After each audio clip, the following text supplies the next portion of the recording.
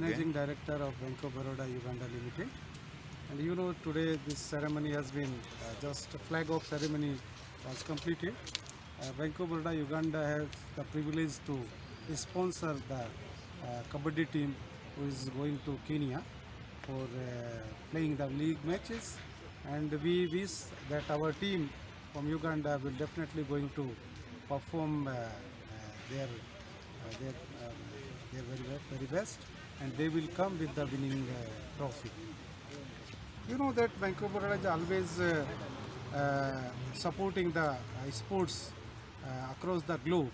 Vancouver has 9,000 branches across the globe in 19 countries, including a very big bank of India, and it has always encouraging the sports across the globe.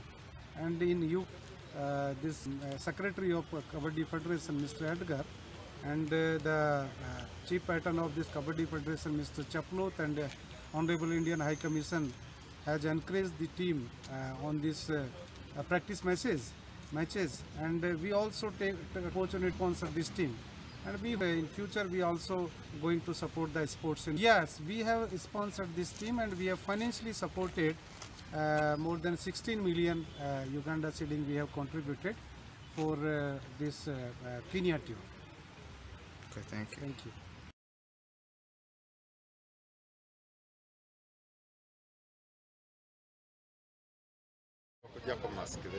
It's fine.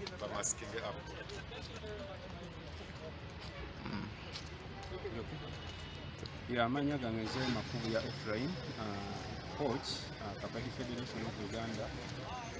Timu zombi ey'abakyala n'ey'abaami twetegese kugenda mu Africa World Cup Qualifiers nga tusuubira okukola obulungi, abavubuka batwenyeze bulungi, tetulinamu nnyo injuries.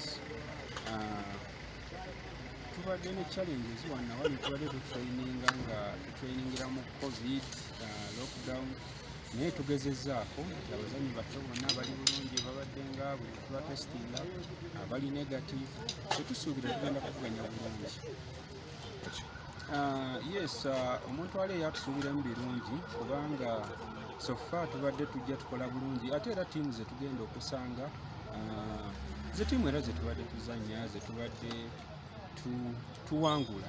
So ndowooza Kenya ono gwe tutunuulidde ennyo kuba Kenya namba 3 mu nsi yonna, so kati tutunula nti bwe tumukuba tuba tuvaayo nga ffe tukulembedde, naye olwokuba nti batwalako ensi 2 zokka mu World Cup, tumanyi tujja kumalira mu abo ababiri abanagenda mu World Cup enaabeerawo mu March omwaka ogujja.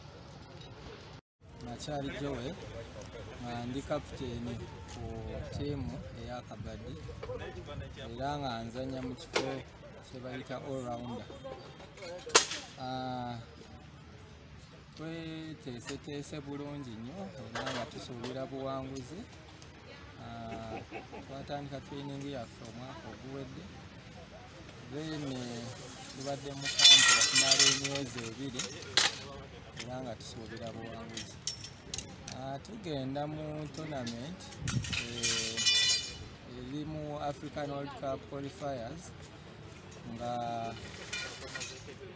tugenda mu competitions okuyitako ogenda mu World Cup next year.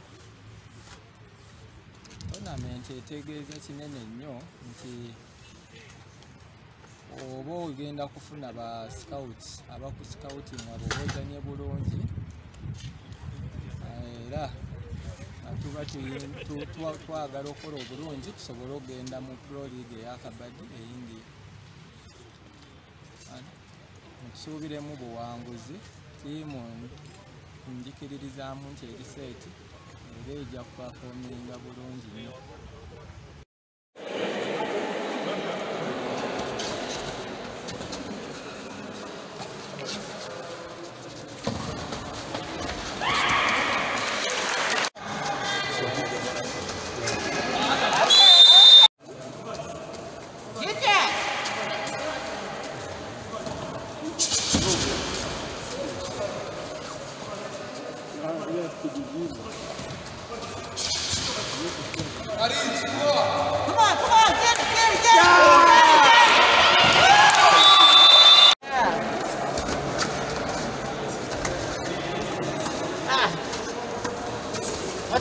Ugandans.